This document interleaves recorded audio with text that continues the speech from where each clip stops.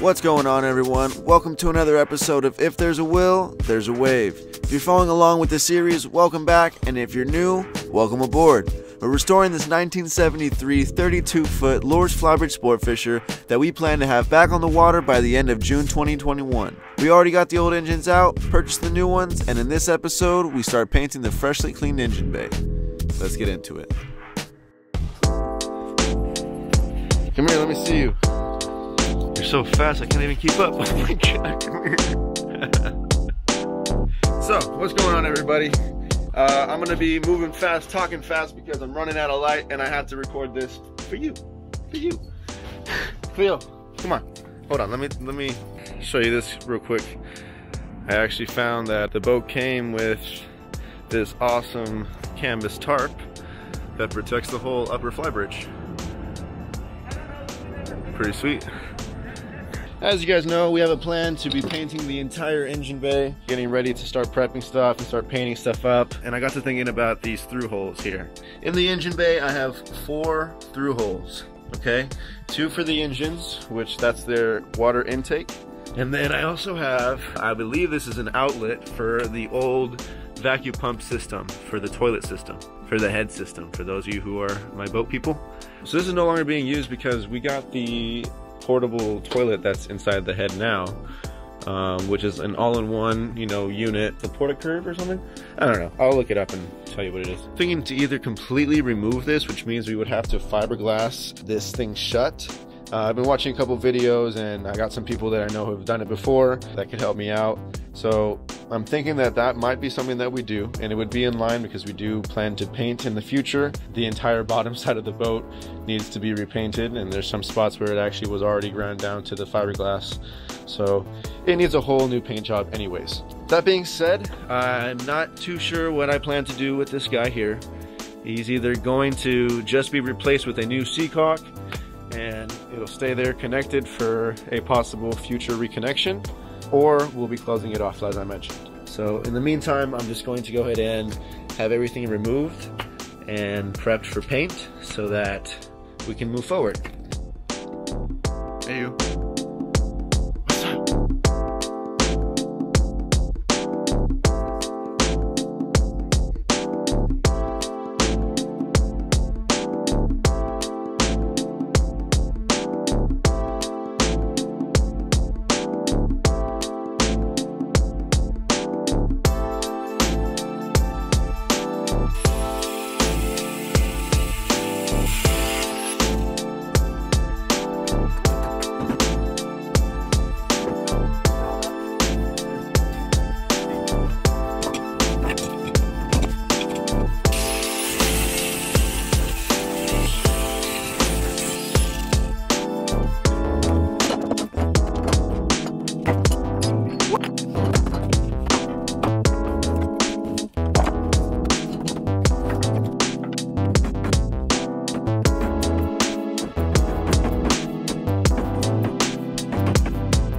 Alright, ladies and gentlemen, today is the day that you've been waiting for, that I've been waiting for. There's been a lot of preparation involved, but we're painting today.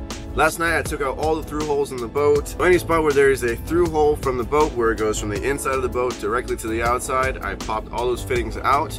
That way we can go ahead and replace all of them. So I'm going to go ahead and start wiping everything down with a denatured alcohol rag. And then after that we'll go in with some masking tape and go ahead and mask off all the areas that we don't want painted. So let's get into it.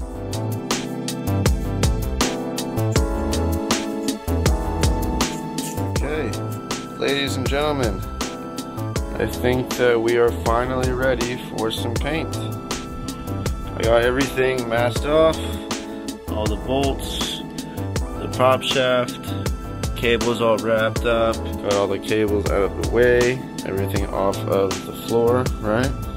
Next thing to do is start mixing up the paint and start laying it down. Finally!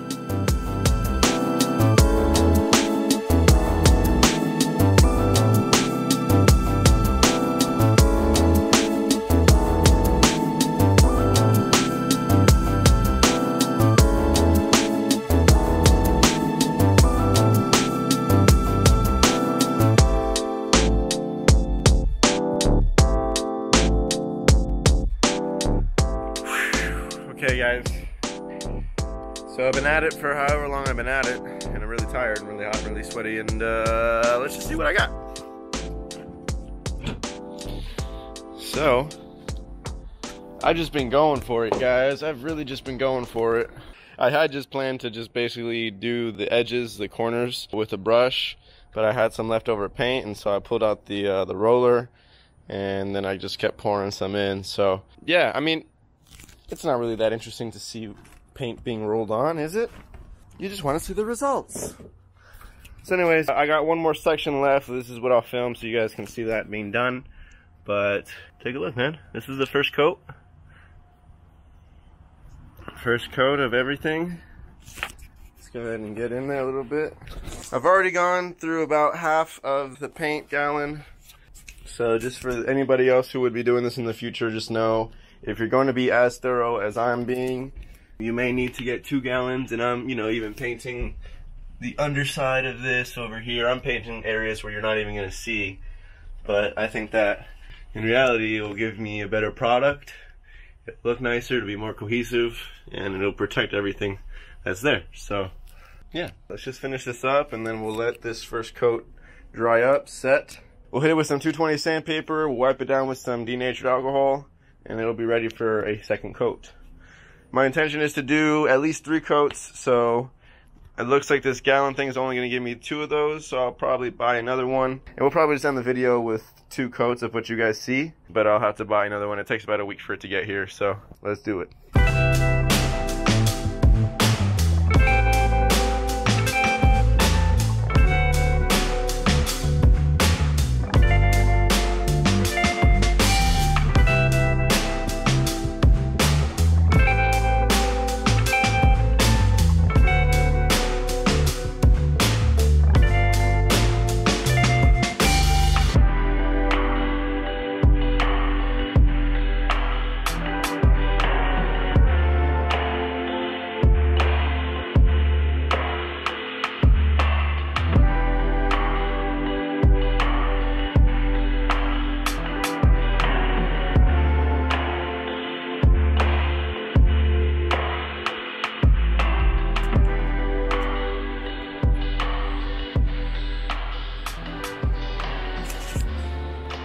So this is the paint after it's had about, let's say, 4 hours to dry.